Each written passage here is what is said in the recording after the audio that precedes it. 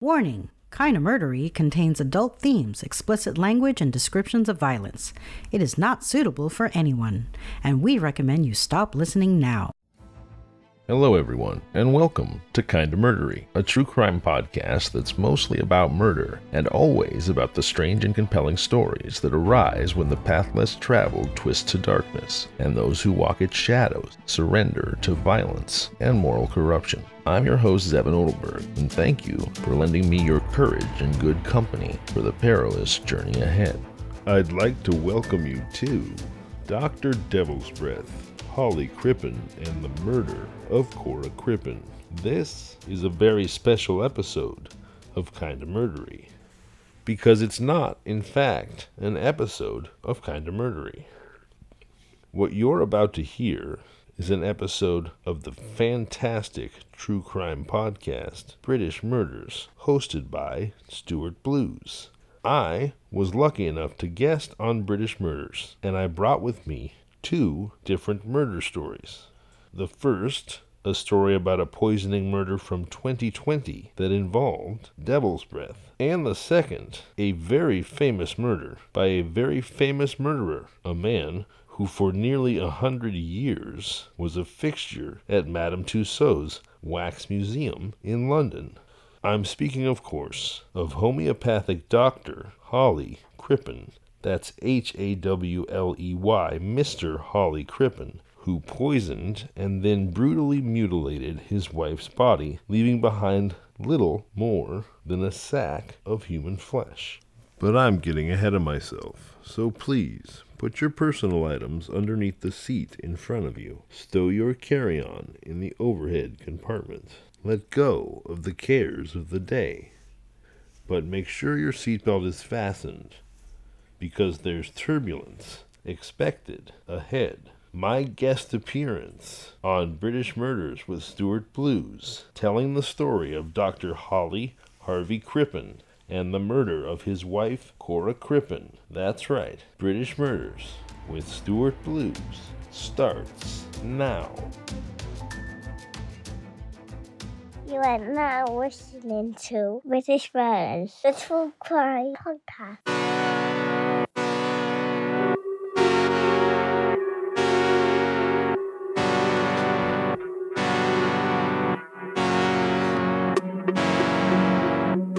Hello everyone and welcome to British Murders, the podcast that focuses exclusively on British murder cases and serial killers.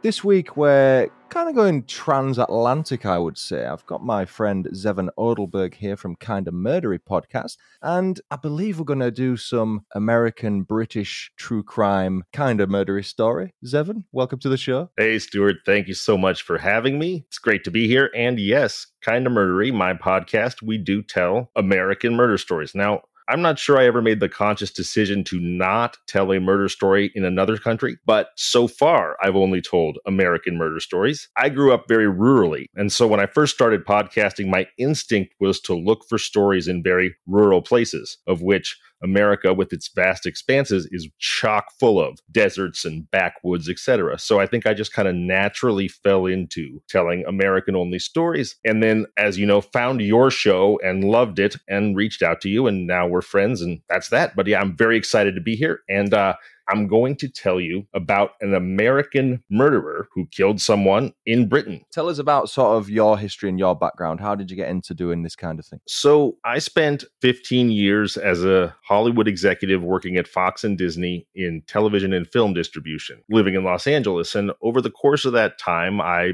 made various friendships in show business. And then Disney bought Fox and I got my contract bought out, which is a proud man's way of saying I got laid off. And then right after that, the pandemic hit. So I was sitting around with nothing to do, and I have a close friend who lives in New York, who's a producer, writer, director. And this was right at the time during the beginning of COVID when things were just really awful in New York. It was awful. They were stacking the bodies in the streets because the morgues were full. And so I thought of him and his family, and I called him up, and I was basically just to say, are you guys okay? And he said, yeah, we're fine. And I've started a television production company that has now suddenly become a podcast production company because that's what we can make. And without even really thinking, I said, well, I've got an idea for a podcast, because he was doing podcasts specifically and explicitly focused on crime. So I said to him, I've got this idea for a podcast. It's called Kinda Murdery, Ghost Towns of the Mojave Desert. And you basically go through the Mojave Desert and you find these little towns, which often are sort of silver airstream meth lab hovels. And you look into the history of those towns and find out how they became the way they are today. So before we get into the story then, let's get into, because I know you're a health advocate. Right. So I have cerebral palsy, which is a nervous disorder that inhibits motor function as well as physical development. I'm very lucky because mine is very mild,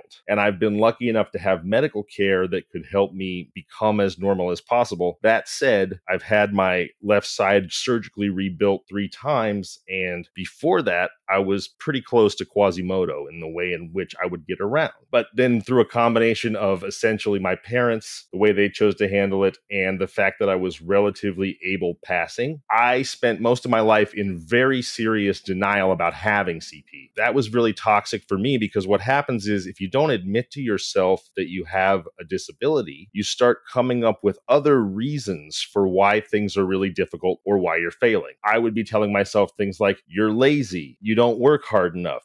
I would give myself all these reasons to explain my physical difficulty that weren't the quite obvious, you have a leg and a half, not 2. I have a whole left leg. I don't want to mislead anybody, but to a certain extent, I'm carrying it around as opposed to kind of getting your natural energy return that most people have when they walk or run. So for me, starting to talk about disabled person issues was really a mental health evolution for myself, where I realized that I had to stop denying to myself that I had these struggles. And talking about them became a way to force myself to confront them. So my hope really is that Kinda Murdery, the Kinda Murdery audience and community, can become a support community, not just for people with disabilities, physical and otherwise, but also for people with mental health issues, and really for anyone who feels like their life experience is unique and probably not something that occurs to most people. It's good that you're promoting this so much on the show, and I like that you call it out at the start as well. One of the things I always share is that there's a free 3-digit number, at least in the US. It's 988. You can call it. You'll immediately be connected with a counselor who can talk to you about substance use, mental health issues, or suicidal thoughts. Ours is called Samaritans. Their number is 116123. If anyone's in the UK listening, that's our equivalent number. I think they're anytime free number. Talk about anything mental health wise, physical, anything that's worrying you. 116123 is Samaritans. So I just want to put that out there. I would also just remind everybody that another really important lesson that I've come around to recently, even if you're different, even if you're other, even if you feel like you yourself are broken, not only can you do good, but you can actually still be the hero of the story. Absolutely. This convo got a little bit deeper than I expected. We might as well get into the story. I think now's as good a time as any, now that we've got everything off our chests. So I am calling today's story Dr. Devil's Breath.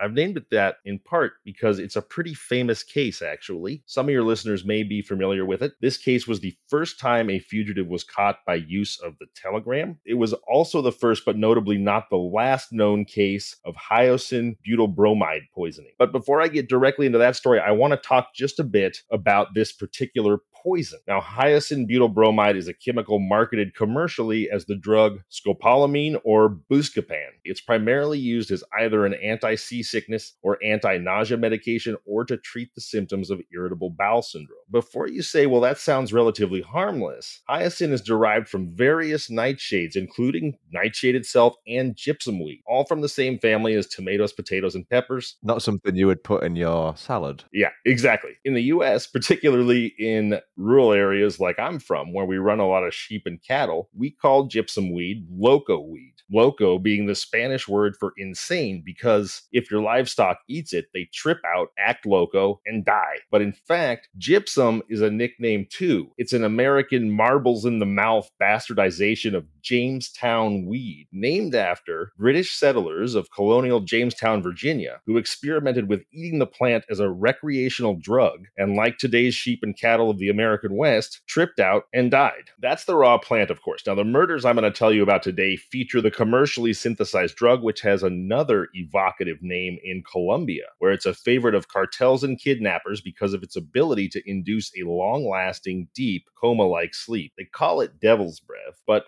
functionally, what we're talking about is the well-meaning friar's sleeping potion from Romeo and Juliet here. But you take too much and you're dead. So let's get to the Devil's Breath murders, shall we? The main story I brought you today happened way back in 1910, but I'm going to open really quickly with a Devil's Breath murder from 2019. Stuart, I know recently you did the story of Stephen Port, the grinder killer. Mm-hmm. The story I'm about to touch on here involves another grinder killer, actually grinder killers, that used grinder to find, stalk, and murder their victims. They were a killer couple. I'm going to take a quick dive into a very recent killer couple story from 2019 that shares key themes with our upcoming Dr. Devil's Breath story and demonstrates the continued relevance of hyacinth poisoning. And when I say it shares key themes, it's hyacinth poisoning, killer couples, and something of a love triangle. So look out for those three things in both stories. Our killer couple in this 2019 murder story are 25-year-old Joel Osai and his girlfriend Diana Christia, 19. These are British killers, by the way. This is a British murder story. It's very so kind. Joel Osai referred to Christia as his Romanian goddess wife. They killed in 2019 and were convicted in 2020 of murdering Irish dance champion Adrian Murphy and poisoning another man whose identity remained confidential with, you guessed it, devil's breath.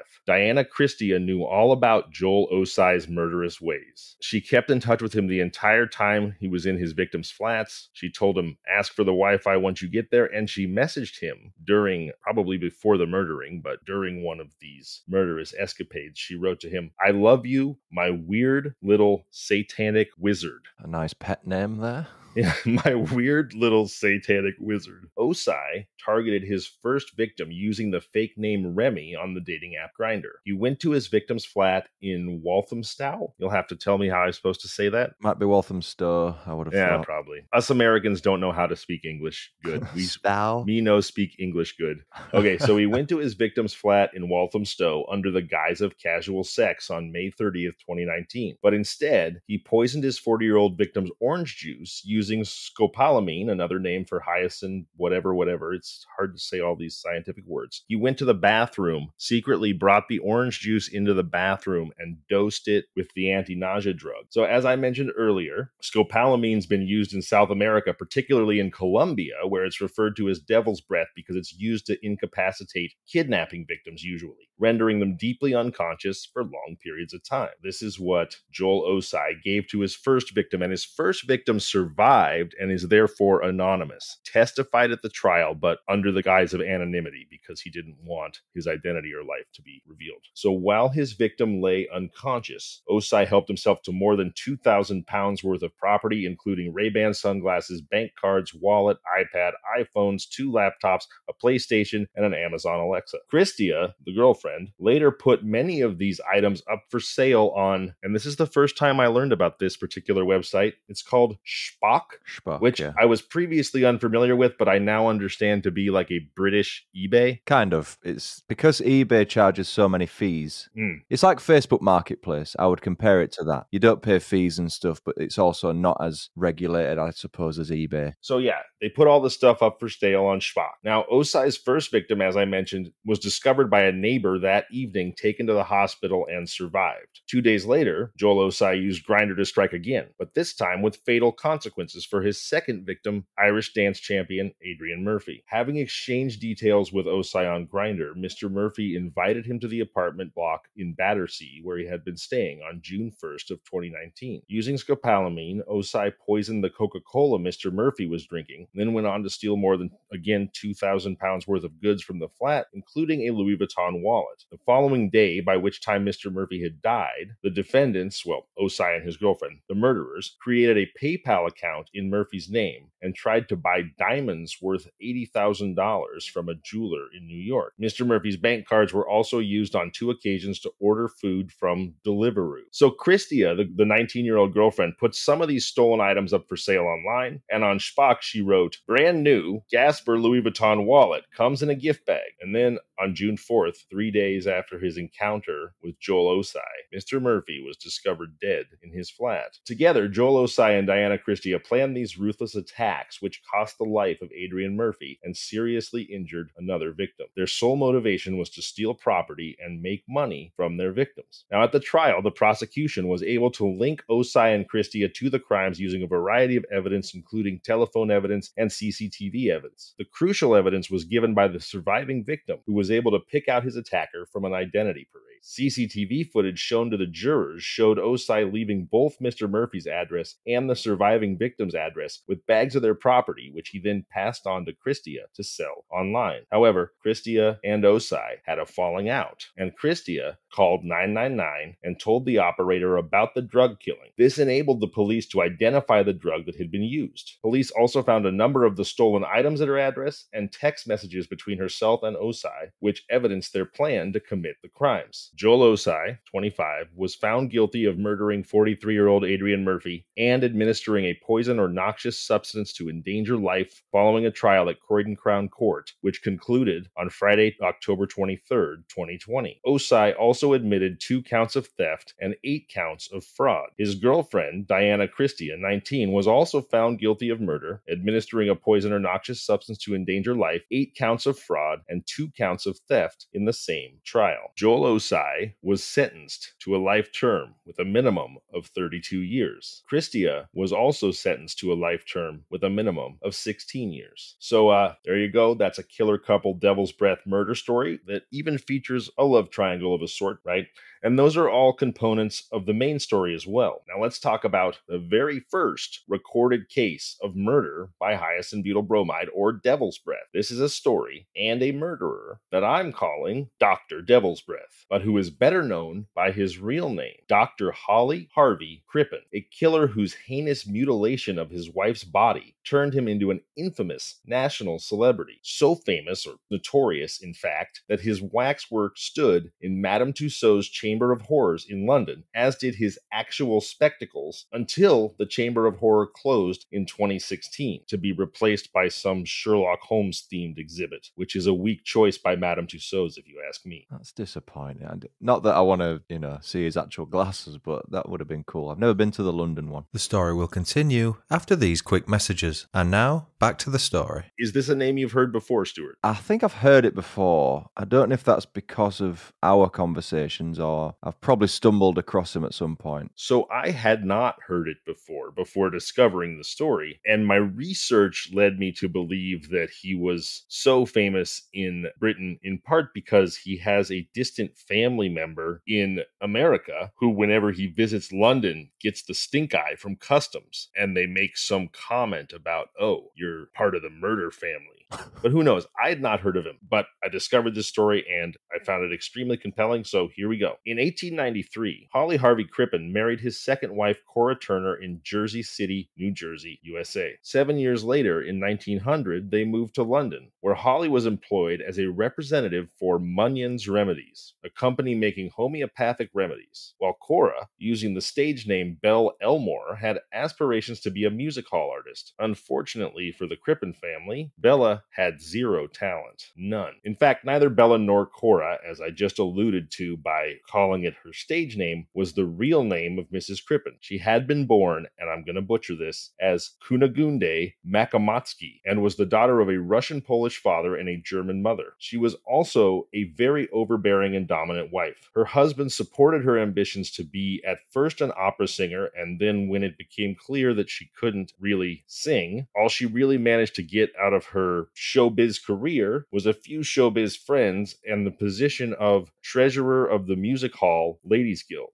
in London. So we know from the outset that they went to London to pursue Cora's dreams, or Bella's dreams, depending on which name you choose, of being first an opera star, which of course takes a tremendous amount of talent, and then essentially a British vaudeville star, which also takes a tremendous amount of talent, and she could do neither, which means that we're dealing really with a bitterly disappointed woman who has been reduced to keeping financial notes for the local club of all the ladies who actually can do the things that she wants to do. Oh, that must be hard. I would think that that would would create a deep degree of unhappiness, one for which I have a fair amount of empathy. But that's where they are. That's what's going on with the family. So in September 1905, Dr. Crippen and his wife took a lease on 39 Hilldrop Crescent in Holloway. Part of the thinking behind this move to a new house was that they could now have separate bedrooms. According to Dr. Crippen, Belle, or Cora, had never really been a sexual person, and according to what he would later say, all physical relations between them had ceased by 1907. Now remember, the murder occurred in 1910. Crippen, meanwhile, had fallen in love. The object of Dr. Crippen's desire was Ethel Lenave, a typist who worked for him. At about the same time that Crippen and Belle stopped having relations, Crippen and Ethel became lovers, and that situation continued from 1907 to 1910, the very dawn of 1910, because on the evening of Monday, January 31st, 1910, the Crippens threw a dinner party for two close friends of Belle's, Paul and Clara Marinetti. The meal passed pleasantly enough, except for one incident. Paul Marinetti asked to use the toilet, and when Crippen didn't escort him upstairs to show him where it was, Belle viciously berated him. Belle was furious with Hawley Harvey Crippen for not walking Mr. Martinetti to the loo. By the time the Martinettis finally left, it was around 1 a.m. on Monday, February 1st, and it would be the last time that anyone saw Belle Elmore Crippen alive. Over the next week or so, people began to ask where Belle was. Crippen said that she'd gone to America. As the days passed, the story was changed, and now she'd fallen ill. Finally, Crippen told people that his wife had passed away. There was, however, one big problem with this. Ethel Lenave had started wearing some of Belle's jewelry, and by the end of February, she had moved in with Crippen at Hilldrop Crescent. Friends grew suspicious, and in due course, those suspicions were passed on to the police. So on the 8th of July,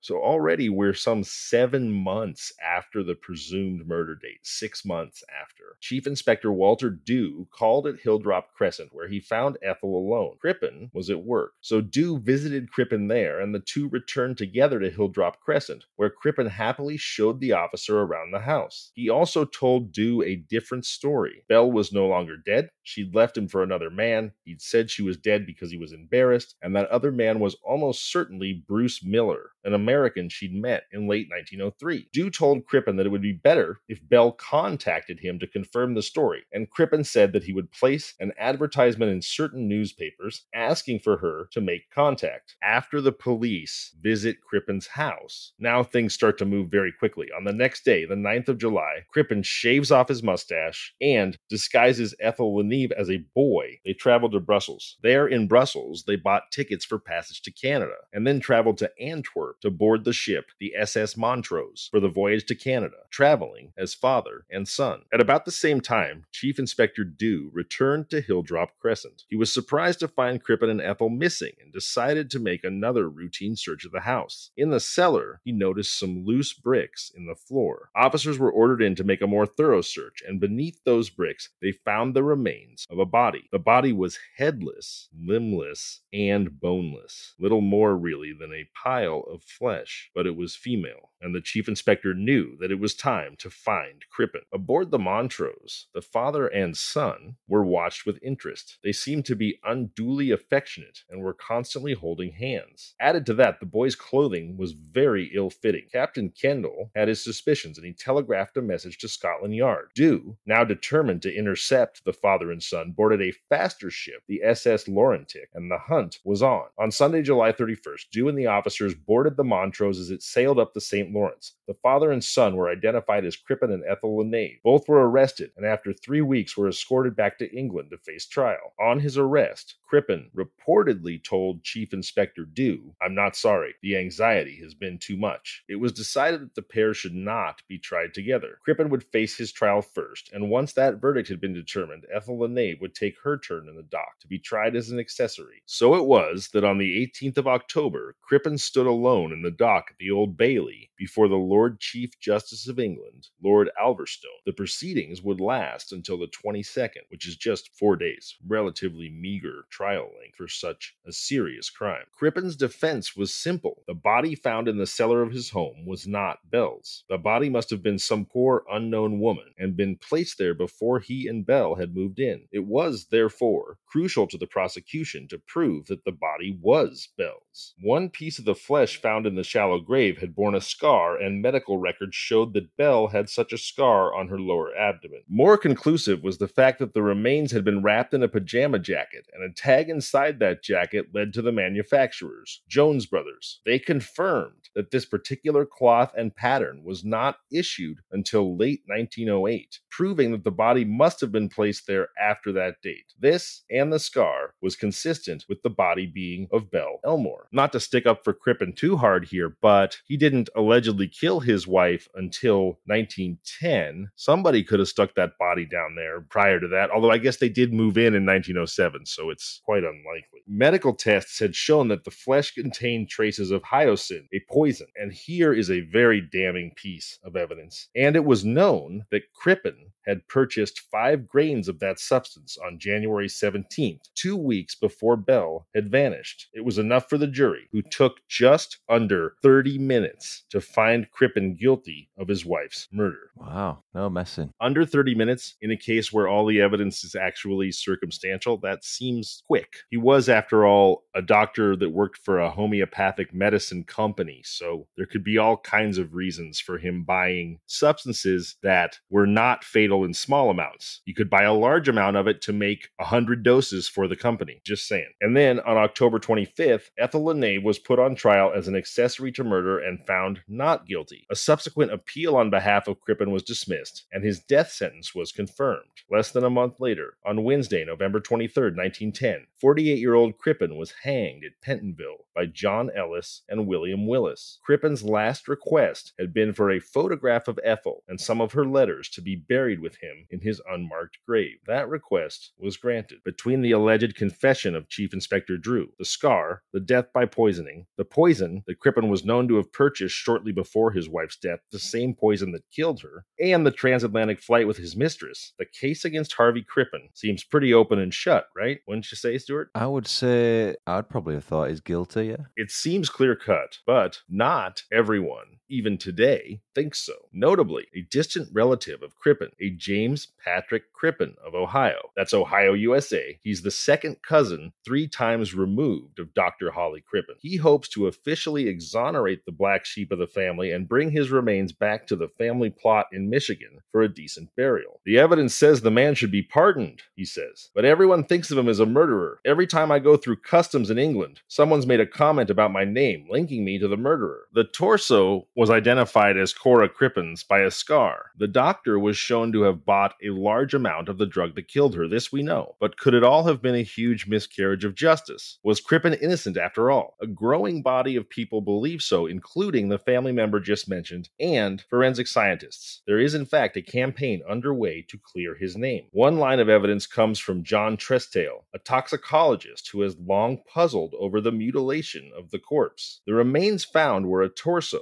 without bones or sex organs. Mutilation is an extremely unusual behavior among poisoners, Mr. Trestale says. A poisoner wants the death to appear natural so he can get a death certificate and not go to prison, not have to flee from the law. This is the only case that I know of where a poison victim was dismembered. It doesn't make sense. I have an immediate rebuttal to that, which is it's made very clear in the telling of this story that Dr. Crippen saw his wife as a shrew and harbored a huge amount of resentment against her. He also was a small man, so he may have knocked her out with the drug because he was unsure of his ability to subdue her for an act of violence, and then committed such horrible mutilation because of all of the frustration, hatred, and etc. that he harbored toward her. But this person is more of an expert than I and says, never in my entire career have I seen a poison victim whose body was mutilated. It's always bothered this guy forever, his entire career, because obviously this murder happened 110 years ago, so he's been looking at it for a while. So because of his misgivings about a poisoner mutilating a body, Mr. Trestale brought in Professor David Foran, Director of Forensic Science at Michigan State University, who led DNA analysis on the scarred skin of the corpse used in the trial. It was demanding work that took 2 years, divers to retrieve the tissue that was preserved in formaldehyde from a glass slide to which it had been attached with pine resin, which is what they did back in 1910. Professor Foran, that's Foran, followed 2 lines of research and considers his results conclusive. First, he isolated mitochondrial DNA, which remains unchanged throughout the generations down the female line. A genealogist found grandnieces of Cora Crippen who would have the same mitochondrial DNA as her, and repeated tests found that they were not related to the body in the basement. Then, Mr. Foran's team used new techniques to examine the nuclear DNA and discovered a Y chromosome. Not only was this body not from Cora Crippen's family, it was not even a woman. Now that gets really interesting because that actually explains the mutilation, the removal of the bones, and the sex organs. Because a man's body, sure, if you remove the sex organs, most likely anyone's seen a cadaver, even the bones, the arms, the legs, all the parts of a man's body are going to be identifiable as a man's and not a woman's body. Is it possible that Cora did in fact leave Hawley Crippen and essentially worked with somebody to frame him for her murder out of spite? And then Crippen just took up with his mistress and gave her the jewels because he was like, well, my wife left anyway. What am I going to do? I've always hated her. She's always hated me. I don't know. But here's what Mr. Tresdale says. This is the slide which Spilsbury, the expert witness at Crippen's trial, used to identify the body as Cora Crippen's. And this was the evidence on which Crippen was convicted. But the substance on the slide is not Cora Crippen. There's no question. He says, I don't say Hawley Crippen is innocent. What I say is he's no longer proven guilty. Not everyone is convinced. There's a writer and genealogist from San Diego, which is where I live, named Jonathan Menges. He disputes Mr. Foran's findings for a number of reasons, but one of the key things is that he said that the science in this case, because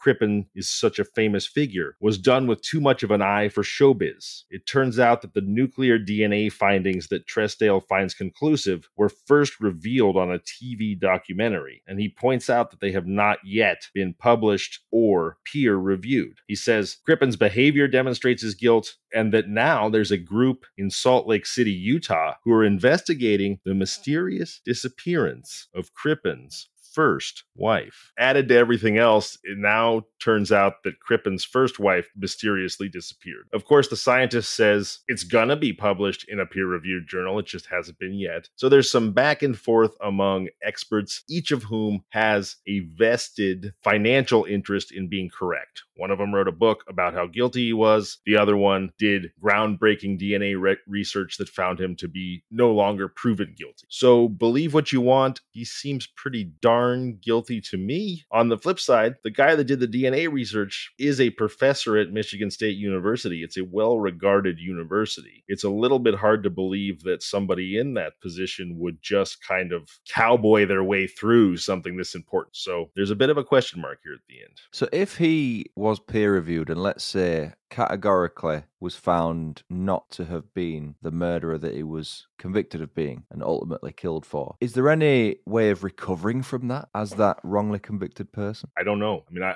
there must be situations where that has happened. I can't give you a specific example. I know I've seen headlines before about somebody or the other being released from prison because the DNA science didn't exist when they were convicted, and now they're being let go. I think the realities of being incarcerated make it pretty hard to reacclimate, even if you were always innocent. And as far as your reputation recovering, I do think it's an interesting distinction, though, that what the science proves, if it is indeed correct, is that that was not Cora's body. It does not necessarily prove that Hawley Crippen didn't murder Cora. Maybe that was the body of her lover that he killed and dismembered in a jealous rage, and he just hid her body better. He may still be guilty of the murder, even if that is not Cora. That was the scientist's point, saying, I'm not saying he's innocent, I'm just saying he's no longer proven guilty. Perhaps a distinction without a difference, but perhaps not. And that is the story of Dr. Devil's Breath. I love it. I love the story. I love how you tell it. It's just so, I don't know, you hook me and you've got a real way with words, in my opinion. I think you're a good storyteller. That's why I like your show. That's why I like you. I hope you all enjoyed that as a listener.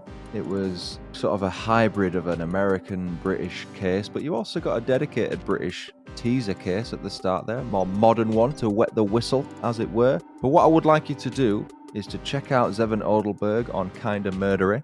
Check him out Spotify, Apple, all your good podcast platforms. Give him a review. Get in touch on Instagram. You're on TikTok now, right? Yeah, I'm on TikTok, Facebook, Instagram, all of it. At Kinda Murdery on each one. At Kinda Murdery. Not at kind of, Kinda. Kinda Murdery. Kinda Murdery.